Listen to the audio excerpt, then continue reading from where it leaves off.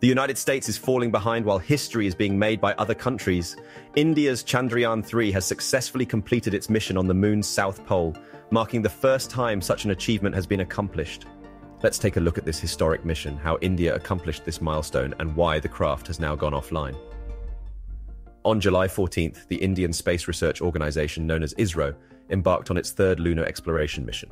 This mission, named Chandrayaan-3, shared a striking resemblance in its objectives and hardware with the agency's prior lunar endeavor, which unfortunately ended in a crash.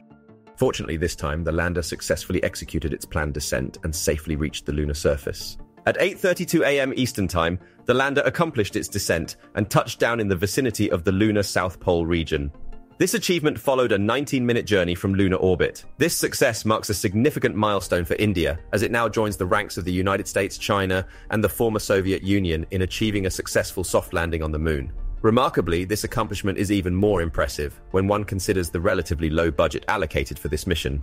Just days before India's successful lunar landing with Chandrayaan-3, Russia faced a setback when its Lunar 25 lander crashed into the moon. The crash was attributed to issues arising from an engine burn. This event highlights the considerable challenges and complexity associated with lunar landings. ISRO achieved this remarkable feat through a series of carefully orchestrated maneuvers. They began by gradually increasing the lander's orbit, a process that culminated in a critical burn on July 31st. This burn set the lander, named Vikram, on a trajectory towards the moon. Over the next 5 days, Vikram journeyed through space, inching closer to its lunar destination. On the 5th day of this journey, Vikram entered lunar orbit, setting the stage for an anticipated lunar landing attempt scheduled for August 23rd. Even after reaching lunar orbit, Vikram wasn't done with its propulsion module. It continued to employ this module to execute precise engine burns. These burns gradually adjusted its trajectory, bringing it into a circular orbit approximately 60 miles or 100 kilometers above the lunar surface. Remarkably, this achievement occurred a full week ahead of the originally planned landing attempt. The crucial moment of separation between the lander and its propulsion module occurred on August 17th. This marked the beginning of the lander's final phase, where it aimed to land safely on the lunar surface. The designated landing zone for the rover covered an area of 4 by 2.5 kilometers. In preparation for this challenging task, ISRO's team of scientists and engineers divided this landing area into a meticulous grid of 3,900 equal-sized subsections. Each subsection was thoroughly assessed for its safety level and suitability for landing. This comprehensive evaluation provided reference information crucial for ensuring a secure and successful lunar landing. During the critical phase leading to the lunar landing, the onboard computer of the lander was programmed with a specific protocol.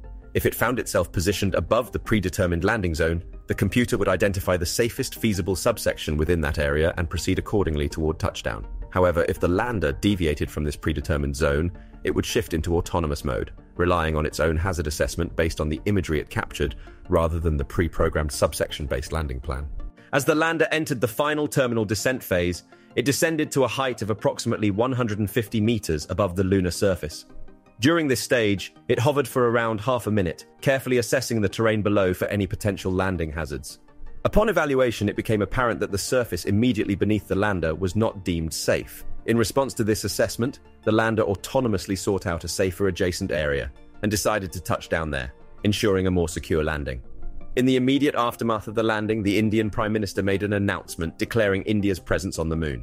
The lander touched down at a relatively flat location with coordinates of 69.37 degrees south latitude and 32.35 degrees east longitude.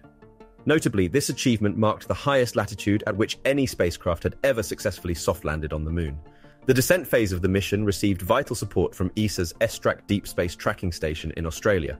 This station played a crucial role by providing additional tracking support during the lunar landing, effectively serving as a backup for ISRO's own ground station. Furthermore, the lander successfully established contact with the previous mission's orbiter, which had been in lunar orbit since 2019. This orbiter will serve as a pivotal communication link with Earth throughout the remainder of the mission, facilitating data transmission and ensuring seamless communication with mission control. This mission marked India's second attempt to land near the moon's south pole, an area that holds great intrigue for both scientists and space exploration enthusiasts. The South Pole region is considered relatively unexplored and holds immense potential due to its anticipated abundance of water ice. If this water ice can be accessed, it could be used for crucial purposes such as rocket fuel and life support in future crewed missions.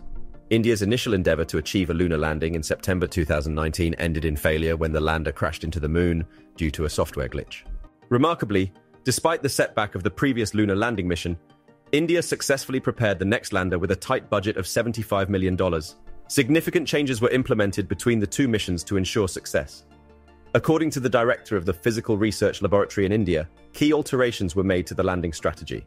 Specifically, onboard algorithms responsible for calculating spacecraft speed in real time during descent were reworked. These adjustments provided the spacecraft with greater flexibility to deviate from the original protocol while still maintaining the capability to execute a safe lunar landing. Additional modifications that contributed to the success of the mission included enlarging the target landing zone, strengthening Vikram's legs to endure the increased landing speeds, and implementing dynamic engines that adjusted the spacecraft's velocity to ensure a smoother touchdown. Once the lander safely touched down on the moon's surface, the true mission commenced. Inside the Vikram Lander, a compact rover was deployed, which then proceeded to roll onto the terrain, initiating the analysis of lunar soil and rocks. Notably, the wheels of this rover bear a distinctive religious symbol, a wheel with 24 spokes, as depicted on the Indian flag and ISRO's logo. ISRO hopes that as the rover explores the lunar landscape, both of these symbols will be imprinted onto the moon's surface, where they will endure untouched for many years to come. From a scientific standpoint, the lander's thermal probe made a significant finding, revealing that the temperature of the moon's regolith decreases significantly at a depth of just a few centimeters. Additionally, the rover employed a laser-induced breakdown spectroscope, known as LIBS, to make several noteworthy discoveries. One of these findings was the presence of sulfur on the moon's surface.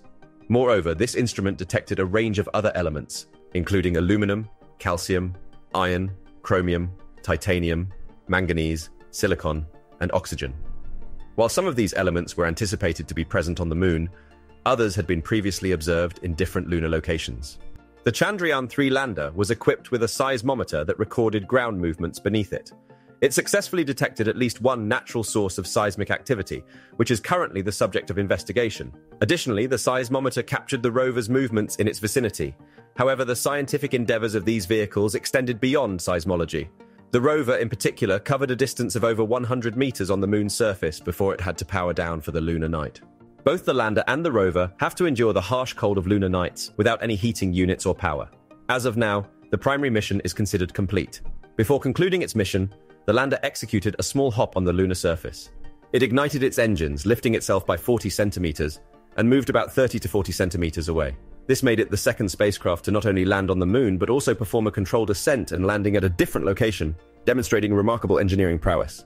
Currently, both the lander and rover are in a state of dormancy, patiently awaiting the return of sunlight. While there are no certainties regarding whether they will reawaken, ISRO is fully prepared should they do so, standing ready to continue their mission if the opportunity arises. What do you think? Will the rover wake up, or will the harsh conditions take a toll on the equipment? Please share your thoughts in the comments below.